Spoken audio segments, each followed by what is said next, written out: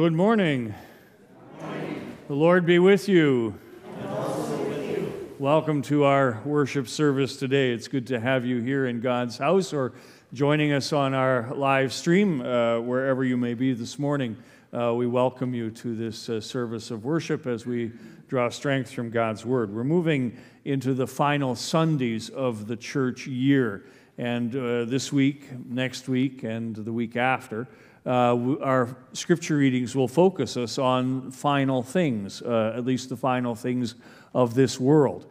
Our gospel readings will all come from the 25th chapter of Matthew's gospel, and that chapter begins with a parable and the story of the wedding, the 5 wise and the 5 foolish bridesmaids. We'll focus a little more intently on that as the service unfolds, but as you'll hear in the other readings as well, a real strong emphasis on being prepared and being ready for the day of the Lord whenever He comes again in glory.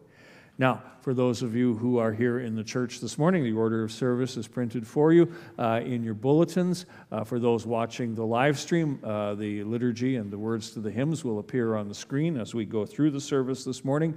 And I invite those who are here with us in the church to stand as we join together to sing 3 verses of the hymn, Immortal, Invisible, God Only Wise.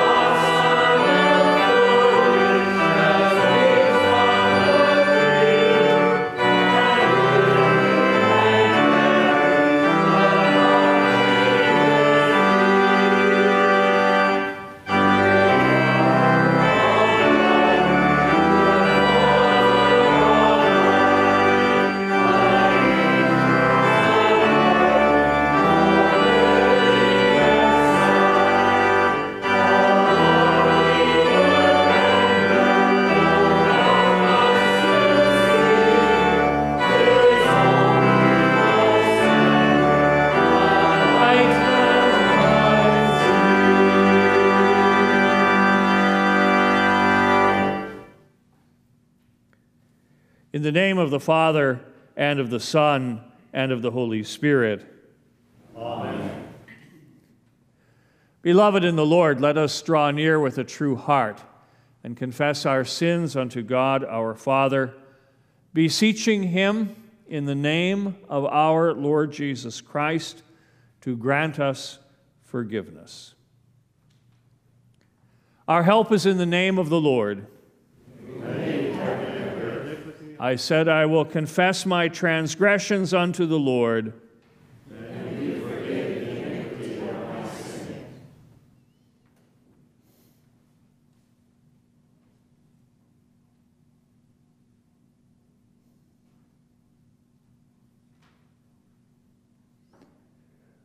O Almighty God, merciful Father, I, a poor, miserable sinner, confess unto you all my sins and iniquities, with which I have ever offended you, and justly deserved your temporal and eternal punishment. But I am heartily sorry for them, and sincerely repent of them, and I pray you of your boundless mercy, and for the sake of the holy, innocent, bitter sufferings and death of your beloved Son, Jesus Christ, to be gracious and merciful to me, a poor sinful being.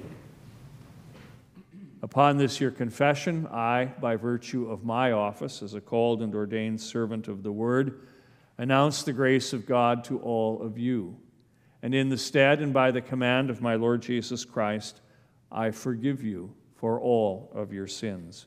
In the name of the Father, and of the Son, and of the Holy Spirit. Amen. Even the sparrow finds a home, and the swallow a nest for herself, where she may lay her young at your altars, O Lord of hosts, my King and my God. How lovely is your dwelling place, O Lord of hosts! Behold our shield, O God. Look on the face of your anointed. For a day in your courts is better than 1,000 elsewhere. I would rather be a doorkeeper in the house of my God than dwell in the tents of wickedness. For the Lord is a sun and a shield. The Lord bestows favor and honor. No good thing does he withhold from those who walk uprightly. O Lord of hosts, blessed is the one who trusts in you.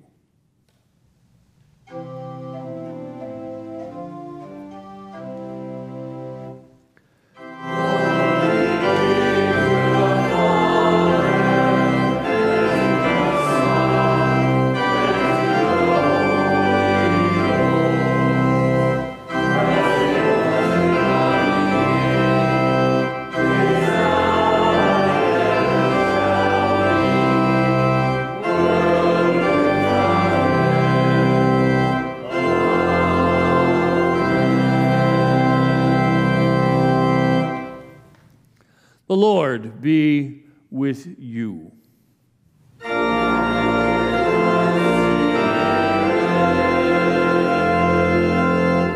Let us pray. Lord God, Heavenly Father, send forth your Son to lead home his bride, the church, that with all the company of the redeemed, we may finally enter into his eternal wedding feast. Through the same Jesus Christ our Lord, who lives and reigns with you in the Holy Spirit, one God, now and forever.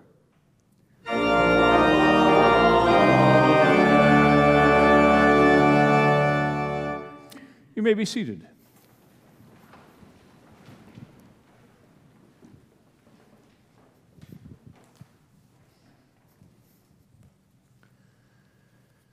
Our Old Testament reading this morning comes from the 5th chapter of Amos. Amos lived at a time when a good part of Israelite society had pretty much forgotten about God, or if they were remembering, it was only for the sake of the rituals and the feasts. And they often cried out, hoping for the day of the Lord, but Amos warns them that if that day were to come upon them, it would not so much be a blessing as a time of darkness and judgment, and he calls them to a new and living faith. Begin reading at Amos chapter 5, verse 18. Woe to you who desire the day of the Lord. Why would you have the day of the Lord? It is darkness and not light. As if a man fled from a lion and a bear met him, or went into the house and leaned his hand against the wall, and a serpent bit him. Is not the day of the Lord darkness and not light, with gloom and no brightness in it? I despise your feasts, and I take no delight in your solemn assemblies. Even though you offer me your burnt offerings and grain offerings, I will not accept them. And the peace offerings of your fattened animals, I will not look on them. Take away from me the noise of your songs. To the melody of your harps, I will not listen. But let justice roll down like waters, and righteousness like an ever-flowing stream. This is the word of the Lord. Thanks be to God. The second reading is from Paul's first letter to the Thessalonians, We read from 1 Thessalonians a few weeks back. This is a letter where Paul focuses a lot of attention on the promise of the Lord to return, and specifically here in our reading this morning on that day when the dead are raised and everyone is lifted to new life again through our Lord Jesus Christ, words that are to encourage and strengthen us. We begin at verse 13 of chapter 4. But we do not want you to be uninformed, brothers, about those who are asleep, that you may not grieve as others who have no hope. For since we believe that Jesus died and rose again, even so, through Jesus, God will bring with him those who have fallen asleep. For this we declare to you by a word from the Lord, that we who are alive, who are left until the coming of the Lord, shall not precede those who have fallen asleep. For the Lord himself will descend from heaven with a cry of command, with the voice of an archangel and the sound of the trumpet of God, and the dead in Christ will rise first. Then we who are left alive, we will be caught up together with them in the clouds, to meet the Lord in the air. And so we will always be with the Lord. Therefore, encourage one another with these words. This is the word of the Lord. Thanks be to God. Ashley's here with an anthem for us this morning. We shall behold him.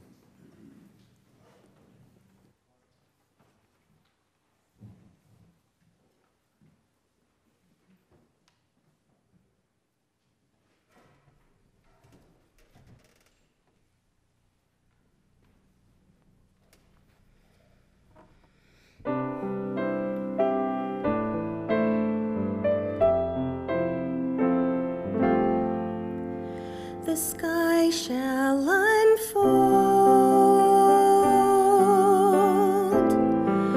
preparing his entrance. The stars will applaud him with thunders of praise. The sweet light of his eyes shall enhance those awaiting, and we shall behold him then face to face. We shall behold him. We shall behold him face to face in all of his glory. We shall behold him. We shall behold him face to face, our Savior and Lord. The angels will sound the shout of his coming. The sleeping will rise from their slumbering place, and those who remain shall be changed in a moment, and we shall behold him then face to face. We shall behold him. We shall behold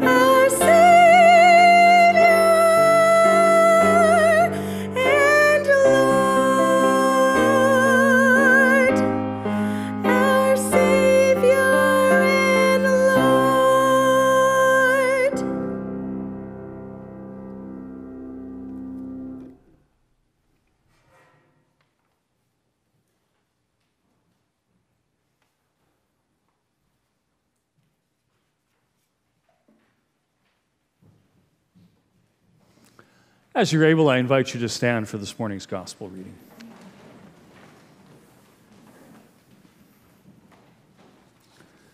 The Holy Gospel according to St. Matthew, the 25th chapter. Glory to you, O Lord.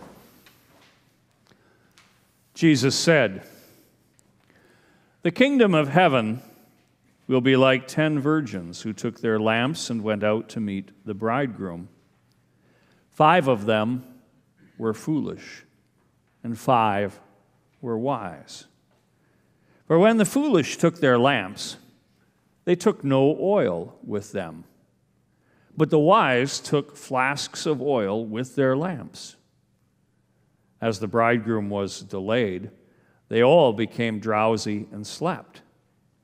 But at midnight there was a cry, 'Here is the bridegroom, come out to meet him.' Then all those virgins rose and trimmed their lamps. And the foolish said to the wise, 'Give us some of your oil, for our lamps are going out.' But the wise answered, saying, 'Since there will not be enough for us and for you, go rather to the dealers and buy for yourselves.' And while they were going to buy, the bridegroom came. And those who were ready went in with him to the marriage feast, and the door was shut. Afterward, the other virgins came also, saying, 'Lord, Lord, open to us.' But he answered, 'Truly, I say to you, I do not know you. Watch, therefore, for you know neither the day nor the hour.'" This is the gospel of the Lord. Praise to you, O Christ. We'll remain standing and join together to confess our faith in the words of the Apostles' Creed. I believe in God, the Father Almighty, maker of heaven and earth, and in Jesus Christ, his only Son, our Lord, who was conceived by the Holy Spirit, born of the Virgin Mary, suffered under Pontius Pilate, was crucified, died, and was buried. He descended into hell. The third day he rose again from the dead. He ascended into heaven and sits at the right hand of God the Father Almighty. From thence he will come to judge the living and the dead. I believe in the Holy Spirit, the holy Christian Church, the communion of saints, the forgiveness of sins, the resurrection of the body, and the life everlasting. Amen. You may be seated, and we'll join together to sing our hymn of the day, "Wake, Awake, for Night is Flying."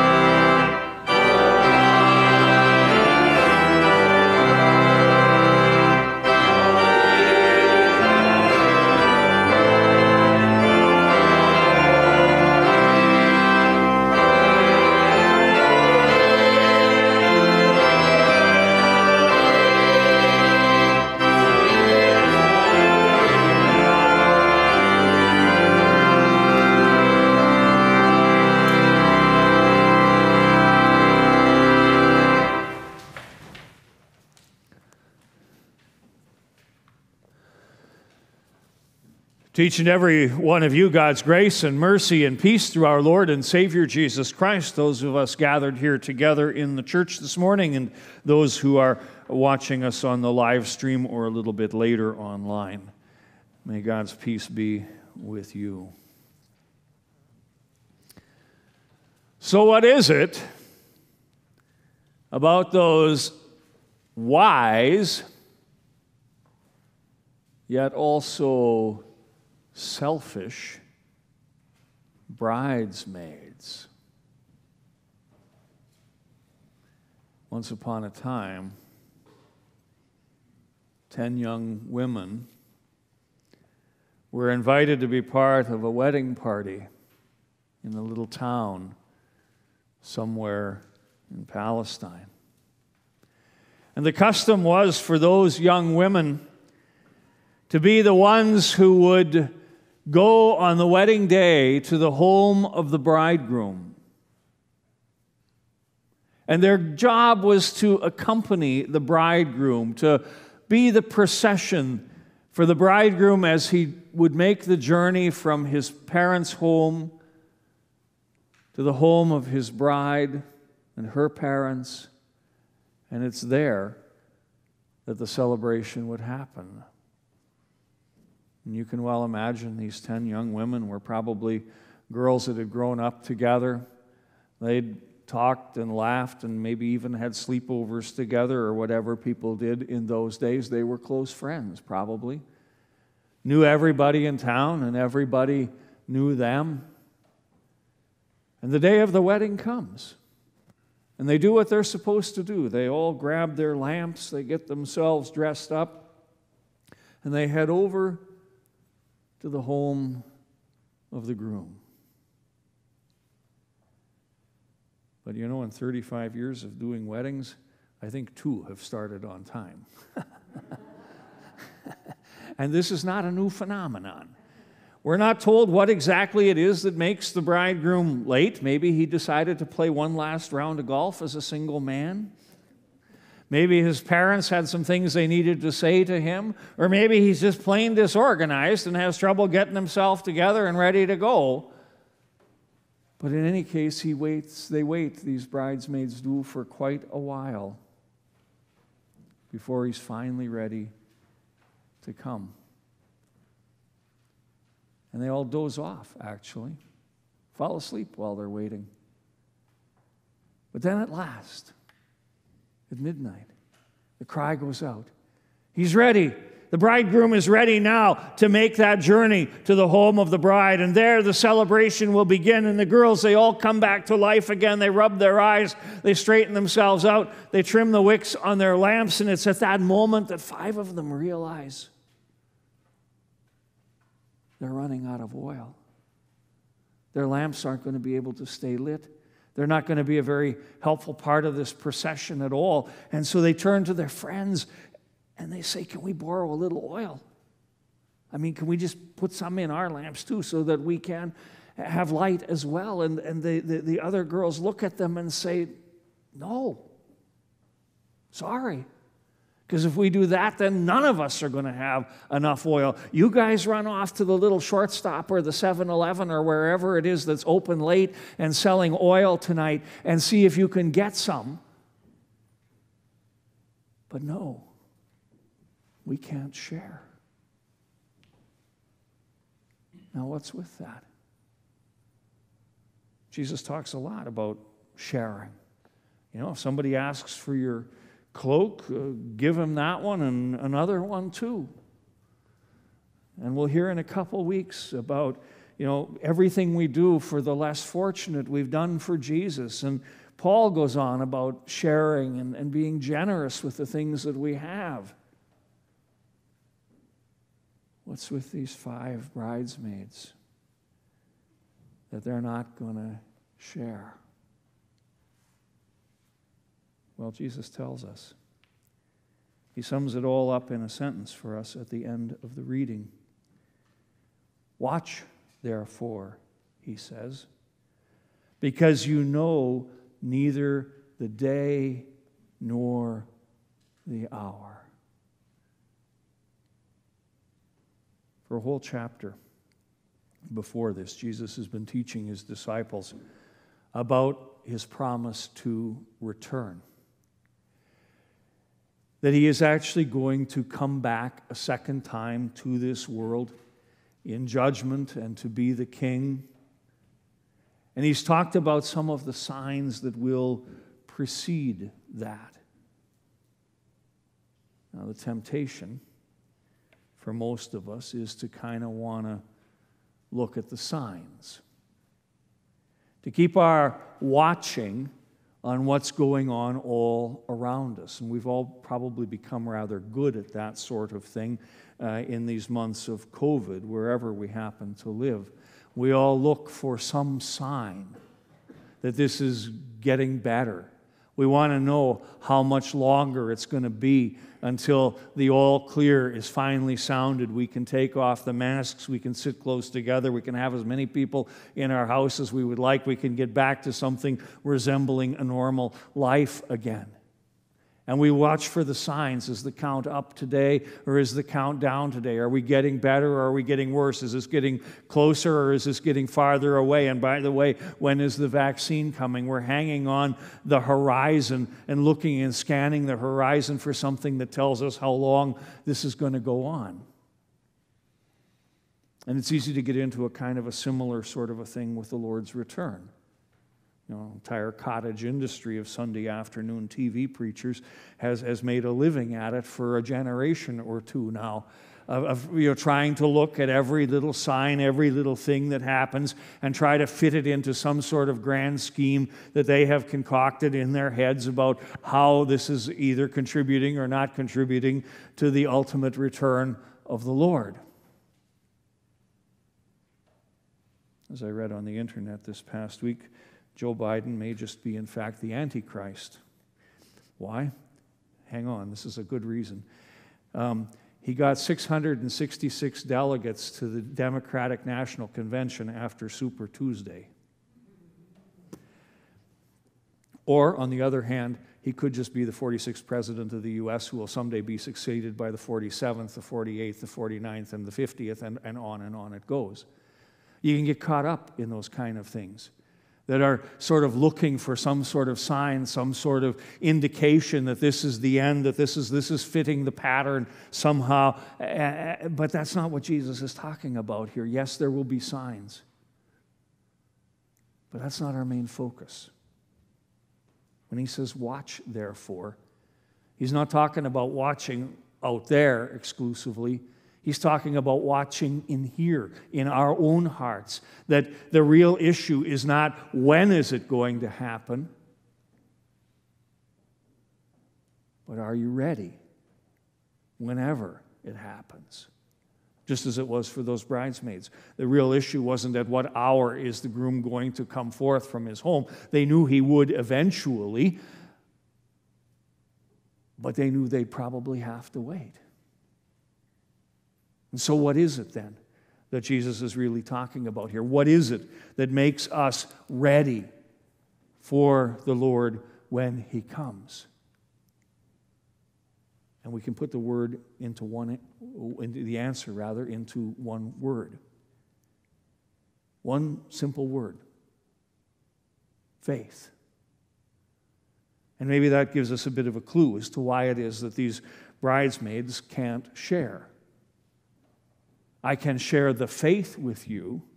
I can tell you about what it is that I believe. I can tell you about what the church has believed. I can explain the scriptures to you. I can share that with you, but I cannot believe for you, and you cannot believe for me. Faith is personal. And it's not just any kind of faith. It's not just faith in something out there, some cosmic plan or some intelligent design to the universe that we're in. No, as Paul reminds us in the epistle reading, it's a faith that is focused, and that is focused upon one person and one person only, and that person is Jesus Christ. Jesus Christ who died and Jesus Christ who rose again for you and for me. That's where he made us ready.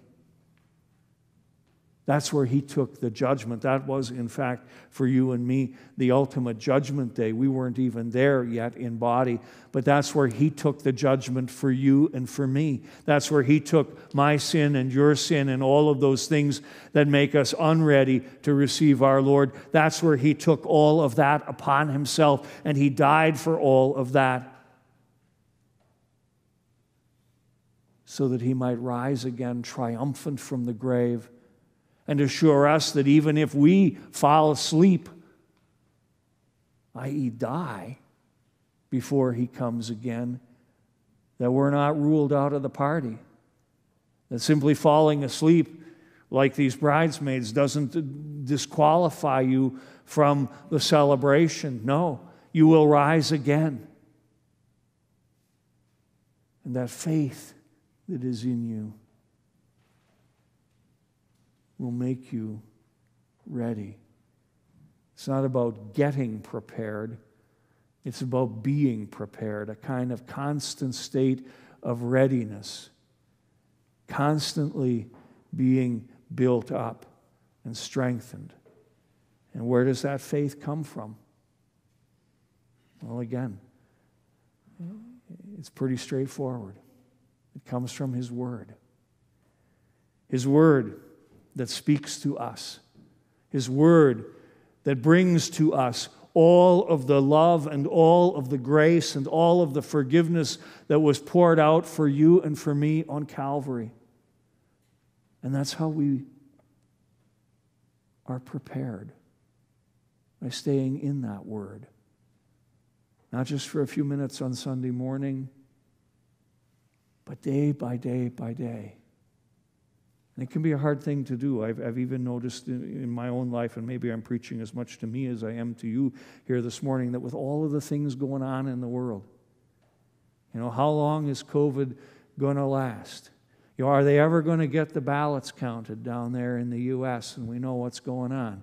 Is anything ever really certain? It becomes very easy to get caught up in all of that news and in all of that stuff that's going on that just seems so vitally important that we set aside our Bibles, set aside our devotion. We got to focus on the relevant and the current, and we'll get back to that someday, but then it becomes very easy to just leave it for another day and another day and another day, and pretty soon we become disconnected. And that faith that is in us begins to wane a little bit, even in this time where we're not able to gather as we would like physically. This is a time to be in the Word. We shouldn't be fasting on the Word, but feasting on the Word, day by day by day, to keep our faith strong so that we are ready at all times, not just for the Lord when He comes, but ready for the things that are already coming our way in this world, so that we might be able to withstand and to hold fast and to live the kind of lives that show an active faith. In our first reading this morning, the people of Israel in Amos's time, they were kind of all anxious for the day of the Lord. The day of the Lord, they wanted the day of the Lord. They wanted some visible manifestation of God's power, but it was a time when they had also strayed very far from God's word. And so Amos has the job of telling them, if you get what you want here, if you get the day of the Lord, it's not going to be such a party as you think it's going to be. It's going to be a day of judgment and darkness for all of the things that you've done and the distance that is between you and God right now. Be careful what you ask for. And he calls forth from them a faith that's not just based on rituals and sacrifices and songs and liturgies and things like that, but a faith that actually is lived out. A ready faith is a faith that's lived out as justice flows and righteousness flows. As we live out that faith, the way Luther describes it in one of the prayers that we pray, usually at the end of the communion service, for as verbose a man as Luther could be, he had also the gift of being able to summarize things up in a sentence every once in a while. And in that one prayer that we pray a lot of times after the communion service, we pray simply that the Lord would lead us to live in faith toward Him and in fervent love toward one another.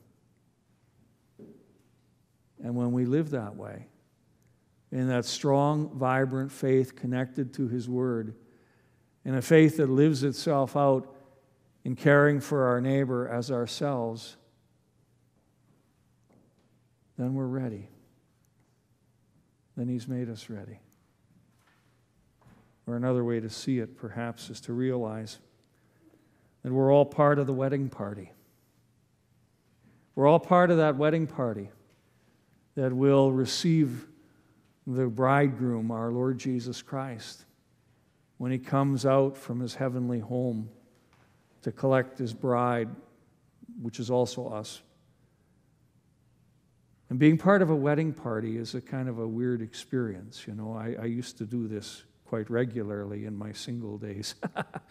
And I first thought, you know, when I was asked to be in a wedding party, oh, this is a nice little Saturday afternoon gig. You know, you put on a nice suit, you dress up nice, you stand at the front of the church, you try not to do anything embarrassing, and you go to a party afterwards, and if you've done a good job, they give you a little gift or something and thank you, and you're in the wedding pictures for all time and eternity. Was I ever wrong? I mean, being in a wedding party is no small job anymore. It's gotten worse over the last 35 years. I mean, if you're asked to be in a wedding party, you're now committing yourself to basically giving yourself over for however long it is from whenever you're asked till the wedding happens. You got to be at this thing, you got to be at that thing, you got to be at something else, and then there's this happening and that happening, and you kind of just become sort of like the bondservant of the people who are getting married, it seems. And it can be a big burden. But this wedding party isn't such a burden. It's a whole lifetime of being ready, a whole lifetime of being strengthened in faith and built up in faith, so that when the bridegroom comes, we are there, ready to meet Him, ready to go out in joy to celebrate His coming. Once upon a time, there were 10 young women who took their lamps and went out to meet the bridegroom. 5 of them were foolish, and 5 were wise. But once upon a time isn't just back there somewhere. It's right now, for you and for me. Keep watch, therefore, for you know neither the day nor the hour. Amen. Please stand.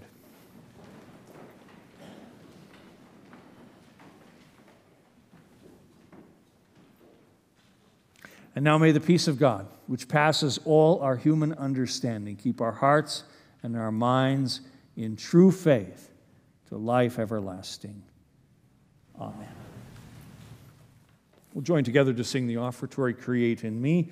That's on page 8 in the service folder, or that will appear momentarily on your screen at home.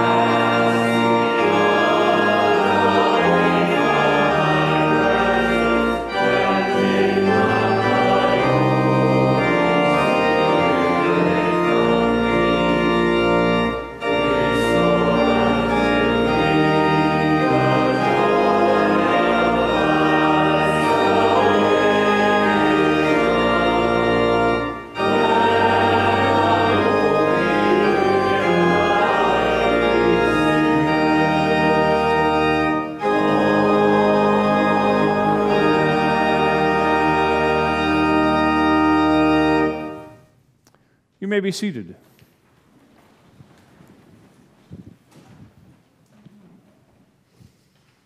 Welcome again to worship this morning, whether you're here with us in person or joining us online today. We pray that you are blessed by the service and strengthened in your own faith. Just a few deadlines this week in the congregation for different projects that we're able to continue with. Today is the deadline for bringing back the Operation Christmas Child shoe boxes. Now, if you forgot and you oh my, it's sitting ready at home and I left it there, there's usually a couple of days of grace, but then these will be gone by the end of the week and shipped off so that they can join the others and go to the places where they are needed for Christmas time.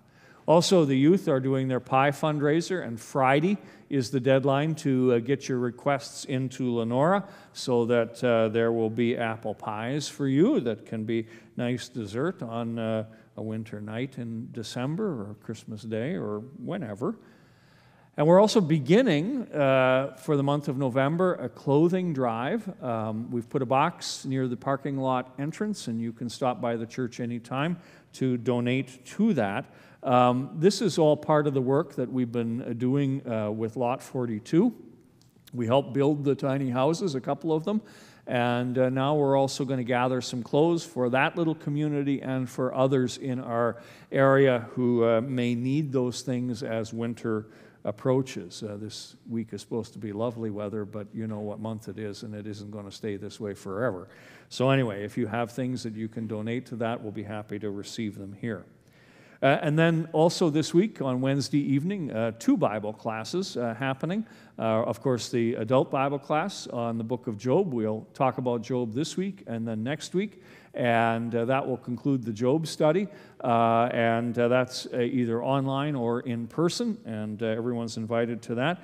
And then our youth will also have an online Bible study using Zoom on Wednesday evening. And they're talking about issues around race and those sorts of things, which are very current topics in North America right now.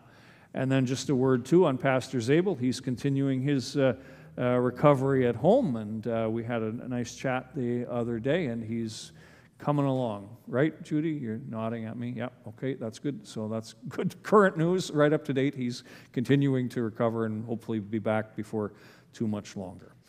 I think that's all I need to announce this morning, and again, a welcome to everyone, and our offerings will now be presented.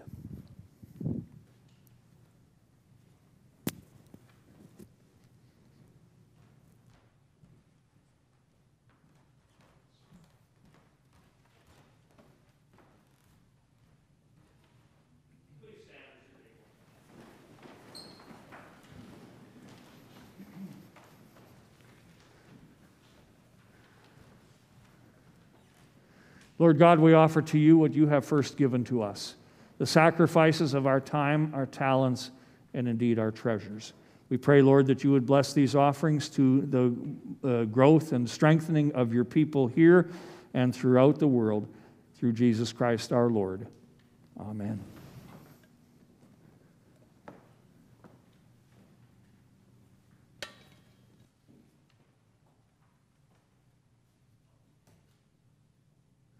In addition to the prayers mentioned in our bulletin this morning, we've been asked to remember Denmar Dagbulo, whose father has suffered a stroke back in the Philippines, and they are making decisions about his care, and Denmar's asked us all to remember them in our prayers this morning. Each of the petitions of our prayer today will end with the words, let us pray to the Lord, and your response is, Lord, have mercy. Let us pray for the whole people of God in Christ Jesus and for all people according to their needs.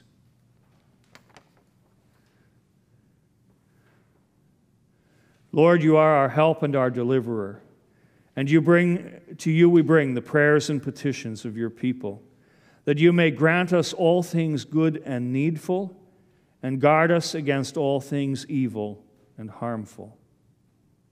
We pray that the Lord would grant us wisdom and courage, that we may be prepared at all times to receive him when he comes in his glory, and that we may not be distracted by earthly glories that fade away, or disillusioned by earthly disappointments which will come to an end.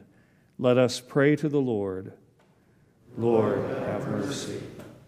That the Lord would give courage to all pastors as they preach and teach the word of the Lord, and that all who hear may believe, and that the pastors and leaders of the Evangelical Lutheran Church of South Sudan and Sudan may be given strength to meet the many challenges they face as they serve people in refugee camps in the midst of illness and strife. Let us pray to the Lord. Lord, have mercy. That the governments of the world and our leaders would act justly and with mercy, that we may be spared war and violence, and that we may wisely use his gift of freedom, and that we might honor the sacrifice of those who have died or have been wounded in body or in mind while protecting the freedom that we enjoy in this land. Let us pray to the Lord. Lord, have mercy. That the Lord would give aid and comfort to the sick and the suffering, and to those who are in their last days, that he may grant healing according to his will, and strength to bear up under the weight of loneliness or affliction. We especially pray for Audrey Pritchard, for Sandy Berg, for Val Toth, for Denmar and his family, for Pastor Roger Winger and Pastor Paul Zabel. We pray also for those who mourn, that we might not grieve as those who have no hope, but may rejoice in the promise of the resurrection to life everlasting, and that we may encourage one another with these words. Let us pray to the Lord. Lord, have mercy. That we may be ready to receive the Lord when he comes in glory, that the Lord may open the hearts of those who have wandered from the faith, that the Lord may restore those caught up in error's maze. Let us pray to the Lord. Lord, have mercy. Lord God, into your hands we commit these and all for whom we pray, trusting in your mercy through your Son, Jesus Christ, our Lord. And as he has taught us, we are bold to pray. Our Father, who art in heaven, hallowed be thy name. Thy kingdom come, thy will be done on earth as it is in heaven. Give us this day our daily bread, and forgive us our trespasses, as we forgive those who trespass against us. And lead us not into temptation, but deliver us from evil. For thine is the kingdom, and the power, and the glory, forever and ever. Amen. And now receive the benediction of the Lord. The Lord bless you and keep you. The Lord make his face shine on you and be gracious to you. The Lord look upon you with favor and give you peace.